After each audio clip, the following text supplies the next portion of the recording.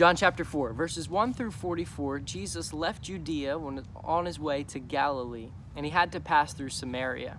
So he went to the local well to get some water, and a woman was there. And Jesus was wearied from his journey, and he asked the woman for a drink. And then he says this, "Everyone who drinks this water will be thirsty again. But whoever drinks the water that I give, it will become in him a spring of water, actually welling up into eternal life." And the woman was hurting and living in sin and relationships. But when she recognized that Jesus was the Messiah, she left and told the local city, "Come see a man that told me all I ever did." Verses 46 through 54 is the second miracle of Jesus.